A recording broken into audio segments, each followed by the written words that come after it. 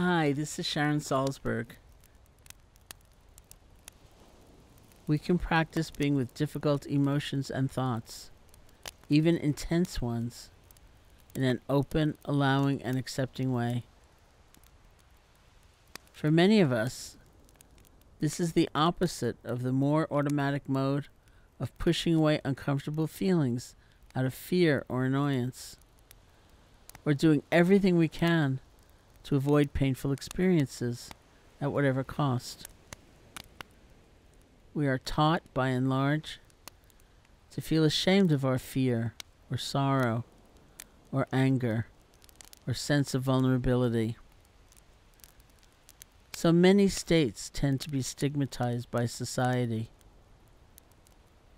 It's hard to just allow ourselves to feel them as we cultivate being kinder. Very commonly, when something unpleasant happens, we project it into a seemingly unchanging future. This is going to last forever. This is never going to change. Things will always be this way.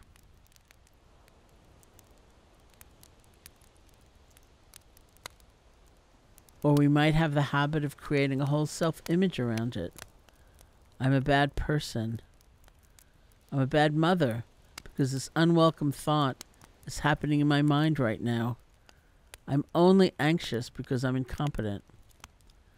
And the rather ludicrous, I'm the only one who doesn't have it all together.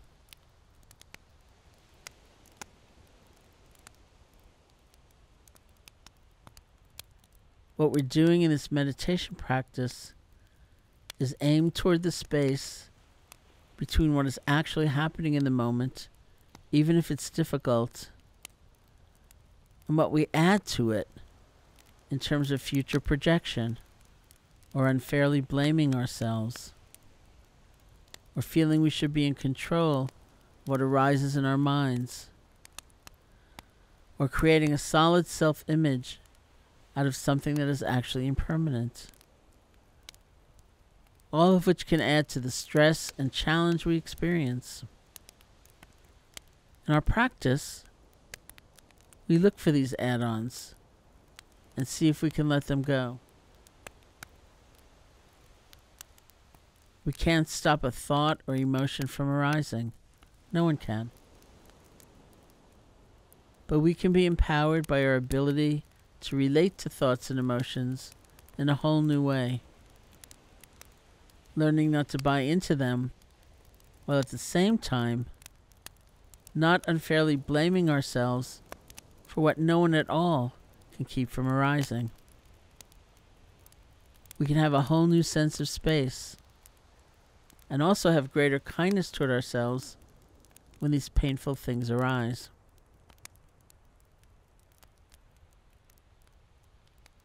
In doing meditation specifically designed to nurture compassion, we silently repeat phrases that aim our hearts towards compassion.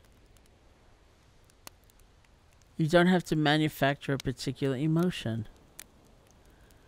Just gather all of your attention around one phrase at a time. And when your attention wanders, see if you can let go gently and return to the phrases. You can use general loving kindness phrases, such as, may you be safe, be happy, be healthy, live with ease. Or as an alternative, you might choose to repeat phrases, and it can be just one or two, implicitly or explicitly acknowledging difficulty or struggle, such as, may you be free of suffering, or may you find peace, or may you open to pain with presence and compassion, or may you open to both pain and pleasure with an open heart. It's important that the phrase be meaningful to you. Sometimes people feel more comfortable using a phrase that implies the wish for a more loving acceptance of pain rather than freedom from pain. Remember, we're not trying to cultivate aversion to painful states, but rather surround those states with an abundance of compassion. You should experiment with different phrases, seeing which ones support a compassionate opening to pain and which ones seem to lead you more in the direction of aversion or grief. During the instruction, when I become silent, that is your signal to put into practice what I've just suggested. Sit comfortably, eyes open or closed, and begin silently repeating the phrases you've chosen. No more than 3 or 4, perhaps as few as 1.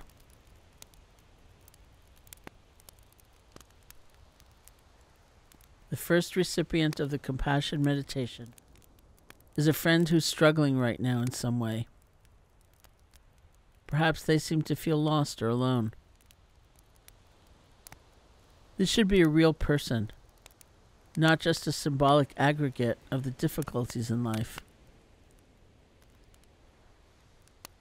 Spend some time directing general loving kindness phrases toward this person, like, may you be safe, be happy, be healthy, live with ease, or whatever phrases you feel drawn to.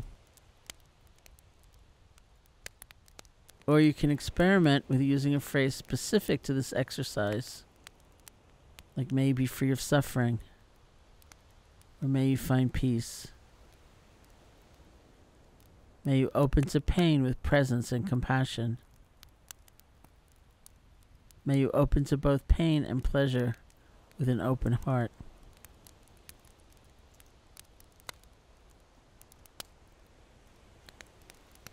You can get an image of this person or say their name to yourself. Get a feeling for their presence and offer phrases of compassion toward them.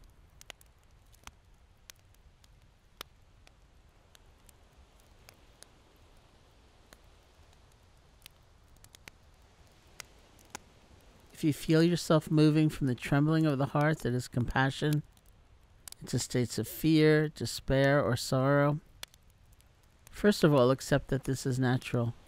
Breathe softly. And use your awareness of the breath to anchor yourself in this moment.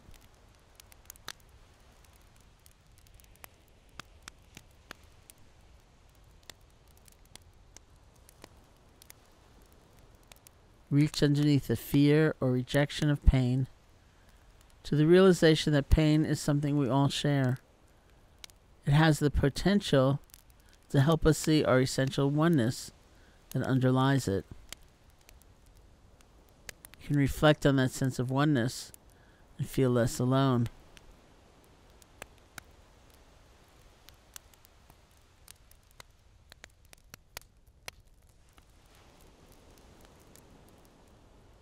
Now think of a strength your friend has.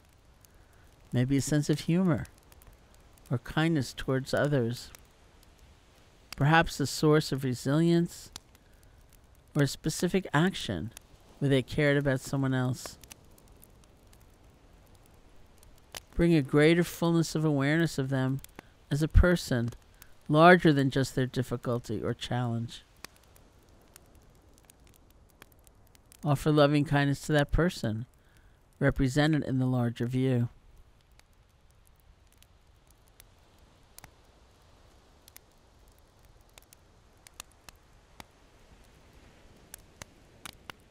And then oneself. This is being a really good friend to oneself. First, repeat phrases toward yourself, fully acknowledging your difficulties or struggles. May I be safe, be happy, be healthy, live with ease. Or phrases like, may I be free of suffering, or may I find peace.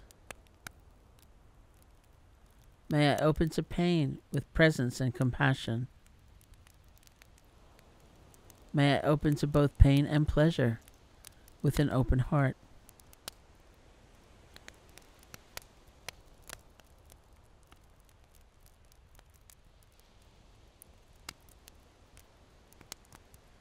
Then reflect on a strength that you have. If you can't in the moment think of them, one is that you're willing to explore some difficult emotional terrain. Have some understanding that compassion is a way to freedom. Care about well-being. These are great strengths. Maybe you have a good sense of humor besides.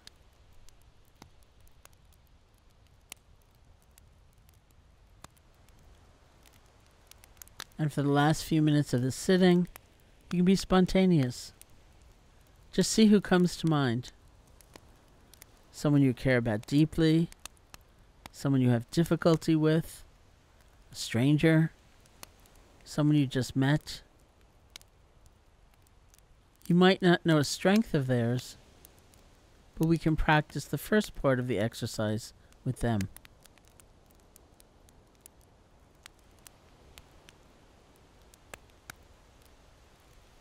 Allow them to arise in your awareness one at a time and make the offering of loving kindness to them. People, animals, whoever it might be.